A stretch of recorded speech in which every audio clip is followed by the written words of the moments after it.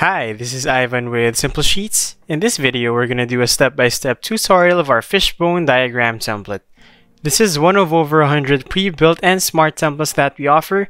Click the link in the description and try 5 free templates before you buy. Before we get started, help us grow our channel by giving us a thumbs up if you like this video, and by subscribing to Simple Sheets. The introduction sheet contains a short description about this template. Over here, we have a customization difficulty, an explanation of the sheets that come with this template, and some instructions on how you can utilize this template.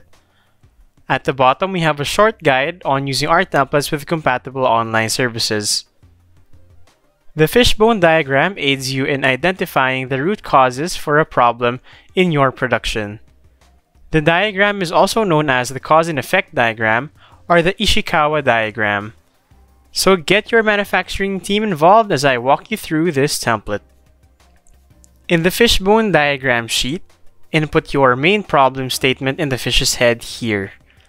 Then brainstorm the different possible causes of that problem due to possible material, method, manpower, machine, measurement, and environment causes.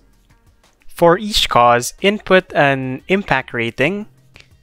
Use the guide at the bottom to rate them accordingly. C for weak, B for a slight impact on the problem, and A for critical root cause for the problem. Every time you add a new entry, it automatically appears in the Fishbone diagram. On the top right, you have a clear data macro button which wipes the sheet clean. Be careful since changes done by macros cannot be undone.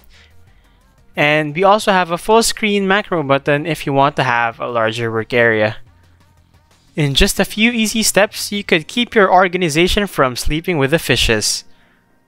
That's all for this template. If you want to automate your Excel processes and enhance your level of productivity, Simple Sheets Advanced Templates and University is the best tool out there.